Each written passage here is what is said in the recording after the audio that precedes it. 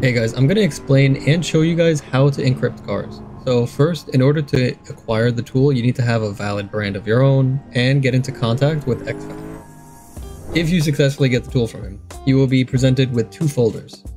Both of these folders have an encryption tool in it, but they're for different purposes, which I'm going to explain a little later. Each folder has two encryption tools. So I'm going to start with this first one. The first encryption tool, ending in _shared, is for the purpose of taking the model and encrypting it.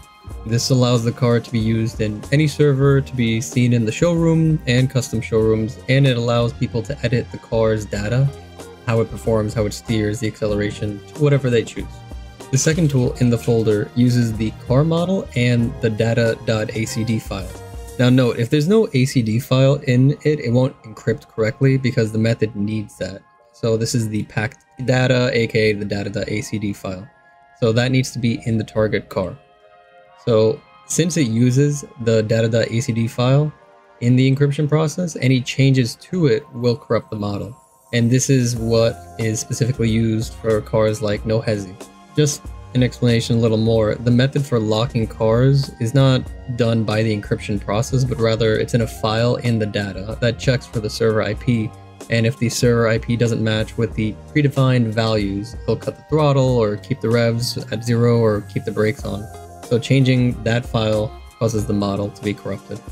The second folder, ending in v3, also has two encryption tools for the same purpose as the last two respectively, but with this encryption tool, the model is not visible in the custom showroom. So in my opinion, this is a stronger encryption method, as decrypting cars involves viewing the cars in custom showrooms.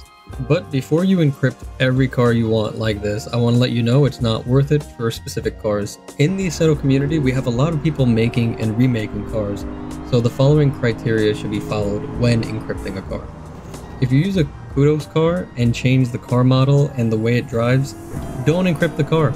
The market is flooded with these type of cars. It is useless.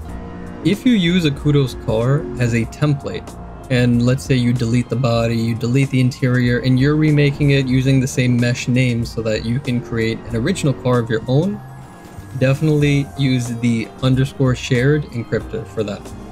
If you make a vehicle from scratch or you have had paid parts within the vehicle, use the v3 encryptor. If your car drives in a specific way that you don't wish for people to change, or you want to lock the car to your server, use the ACD checksum encryptor, and then if it's _shared, people will be able to view it, and the v3 will be for people not being able to see it. I want to show you guys actually how to do it. So go to the folders and decide which encryptor you want. I'm going to use shared so people can see it. I'm going to also have it encrypt on the ACD because I don't want people to edit the way my car drives and certain files in the car. So you click the KN5 and you just drag it onto the application, and it should take a couple of seconds. It freezes, just let it be. And once it's done, you'll have an encrypted version.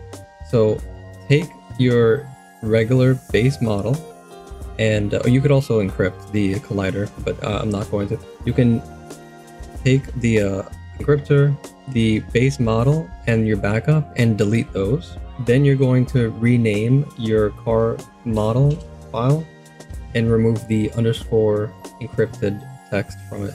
And then that's it. Now this is encrypted. But if you have objects that you add onto the car, like for instance has Bula, you'll be able to encrypt these files too, but I used the wrong encryptor. There's no data.acd file here, so this is not a valid argument for it to accept. So I'm going to go to the v3 so that people can still see my car, but they won't be able to actually steal the model. So I'm going to copy this and then paste it into the folder, and then do exactly the same thing. Take the KN5 file, drag it onto the encryptor, and it'll encrypt the file. And afterwards, I'm going to rename it. I do the same thing for my police lights, so all my files are encrypted. After you're done with this, just go through the folder and make sure that the data folder isn't there. There isn't an unpacked model. All your KN5 models, the name of it is actually correct. And you should be good to go to send your cars off for people to download. So hope you learned something, enjoy, leave a like, comment, subscribe, something like that. Bye.